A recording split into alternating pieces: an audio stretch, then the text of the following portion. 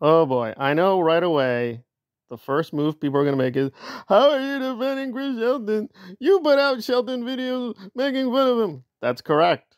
But I did this thing called the research. So I have no issue with being critical of Chris Shelton. I have no issue with fact checking him. I don't have an issue even with questioning his credentials. That is fine, because Chris did. He got caught kind of exaggerating how qualified he was to give advice. And that's fine. He got caught. He should have apologized. I don't think he did. But now he says very clearly and explicitly he does not give counseling advice as a therapist. Now, this is a long intro because for whatever reason, Liz Gale is deciding to have a jihad. And I'm not even exaggerating. She put out this very weird community post where she's alerting her followers and friends, guys, I need you to be spies. I need you to start doing some spying for me. I need you to give that spy information to me, Liz Gale. And we're doing this because she doesn't even say. The closest I could divine from her odd McCarthy rant is apparently Chris Shelton has been very mean to some ex-people. Well, let's see. Let's add it up. Liz Gale is on Aaron's SPTV Foundation, which is not even a foundation. It does not have an EIN.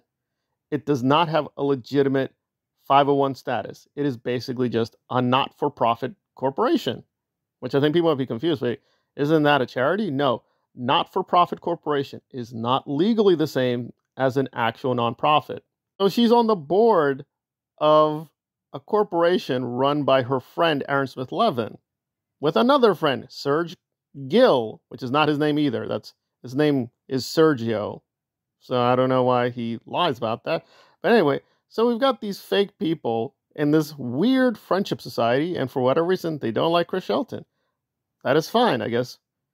Friends will not get along, and Shelton has made very clear he's no longer friends with Aaron Smith-Levin. Okay, that's fine. So friends cannot be friends, and we move on. What we're not going to do is have this weird McCarthy fight, and we're going to be tracking down his credentials, because I also find it implicitly pretty racist towards British people, and just this very weird attitude Americans have towards, I guess, foreign institutions that, because I guess Shelton didn't get his degree in the US, it's somehow suspect. Well, again, as someone who actually knows a little about this, yes, there are various systems of accreditation of how people get qualified for various positions. And by the way, this is insane hypocrisy because one of the people they work with, Rabbit, she's supposed to be a licensed professional social worker. She's not acting like that at all. And her excuse is, well, I'm not really practicing that now.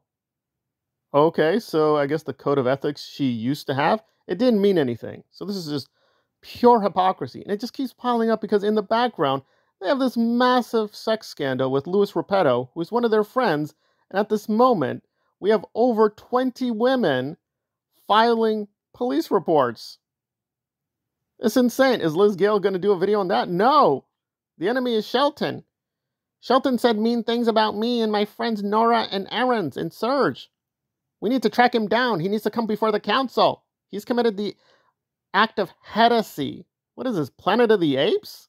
What are we doing here? And it's even more crazy because the last time she was on YouTube, she got caught red-handed threatening someone. Yeah, she was outright threatening someone with physical violence. I don't know if you've figured this out yet, Leah, but your image and likeness is being used for something that a lot of the community doesn't want. So I don't know how to say this respectfully, but like, get your shit in line, Leah. This isn't good. And I want you to be, I don't want anything bad to happen. Liz Gale does her threat. There's a blowback, and some people are like, I don't think that was a good idea. I don't think that was wise at all. And she's like, I'm sorry, guys. It's just so pressure. Oh my God. I just take a lot of drugs, and it's just a lot of pressure with my son going to college. And Aaron's giving me all the money. It's just a lot of pressure. What pressure? Just a couple months ago, you were on this boat just smiling and waving your hand and just having a good old time drinking beer.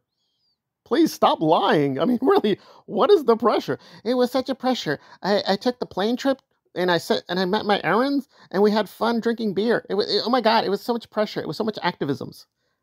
What was the activism? The activism was taking photos with the Clearwater police. The Clearwater police that are literally guilty, against YouTube, I have to say alleged, of murder, deception, covering up crimes for the church. And they're like, hey, you know what a good idea is? This is Arentology. You come down here, we'll have a barbecue, we'll have beer, we'll hang out with the cops who are, they're helping Miscavige cover up crimes. I mean, this is just nutball insanity. But it's like, okay, fine. I'm a reasonable person. They want to do that. They think that's activism. Fine, whatever. I don't think that's good activism. But when they do good activism, I'm willing to praise it. That was not a good idea. But whatever. It's their money. But no. Shelton needs to answer questions. Well, is the SPTV Foundation what? A part of the government? No. Do they have the power to inspect or spy on people? No.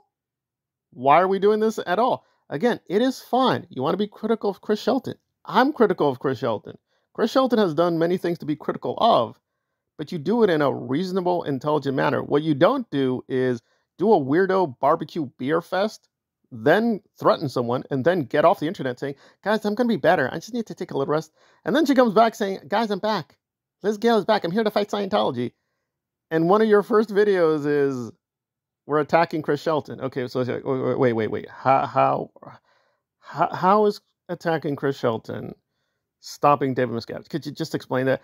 And nowhere in the post does she explain the links here. So we're fighting Scientology by wasting time to spy on Chris Shelton. We're doing this because the vendetta against the Aftermath Foundation and Claire Headley and Mike Rinder has to continue. Listen, let me be very blunt. If tomorrow Liz Gale finds photos of Claire and Chris Shelton totally naked with Mike Rinder taping it, I don't care. I don't care. That is not the issue. The issue is if the Aftermath Foundation is spending the money legally and legitimately, right? So if Claire is giving money to Shelton to conduct academic research, that is not an issue. He is a legit expert.